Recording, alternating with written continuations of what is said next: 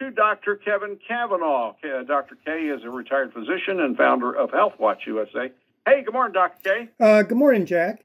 How was your weekend? It was very good. Cold, but good. Nice. Good to hear. A few things to talk about this morning. More reports of Omicron undermining delivery of care for other conditions, including heart attacks. Well, that's correct. There's a recent report of that. We even had that case report during one of our meetings that people who are having heart attacks, I would also include having a stroke. If you go into an ER and that ER is just swamped, they're not having the staff available to accurately treat and diagnose patients with other conditions. And that's a huge problem. There's also, as you know, a problem of availability of treatment for other conditions such as cancers or things that don't need to be treated emergently. In other words, not just within that hour or that day, but things that you'd like to get treated within a week or 2 weeks. So this strain on our healthcare system right now is not good. People need to realize COVID-19 affects our health not only directly by getting an infection, but also because it's flooding the healthcare system, it's affecting all sorts of different ailments from getting proper and accurate and prompt treatment. So to me, it's a problem we need to really take seriously. Let's start wearing masks, and let's at least be very vigilant following public health advice during the peaks of these surges, because our healthcare system is being overrun. Vaccine effectiveness. Tell us about the report from the Public Health of England.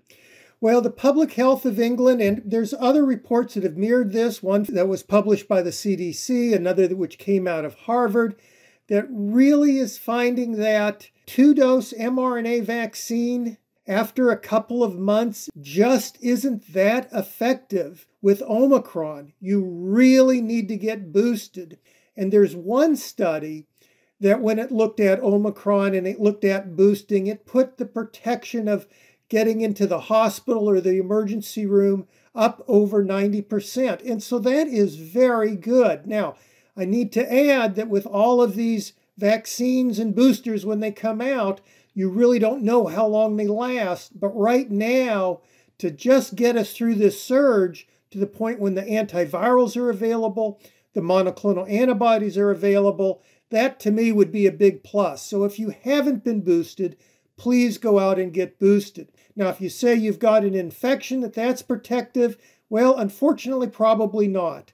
At the beginning of this pandemic, everybody was saying that, well, at the most, you'll get 2 years of protection. We're right now already 2 years into this pandemic. And with Omicron, 9.5%, some feel that is a marked underestimate, but 9.5% of cases are reinfections. So people are getting reinfected. And if it's been a long time since you've had an infection or you didn't have a severe infection, you too, similar to if you're vaccinated with a 2-dose mRNA vaccine, may be very susceptible to this variant. So if you've been infected with Omicron, get a vaccination. And if you've had just a 2-dose mRNA vaccine, please go out and get a booster. Dr. Anthony Fauci said yesterday that he thinks the U.S. coronavirus cases could be peaking. This is a quote from Dr. Fauci. He said, what we would hope is that we get into the next weeks or a month or so, we'll see throughout the entire country the level of infection get to below what I call the area of control. He was on ABC's This Week. He went on to say that people should still be prepared for a worst-case scenario situation. I'm not saying it's going to happen, but we have to be prepared, cautiously optimistic. He added things are looking good. We don't want to get overconfident, but they look like they're going in the right direction right now. What do you think? Well, I think so too. You're seeing in some of the cities, such as New York City, the cases are going down, hospitalizations are going down. And so, that is very good news.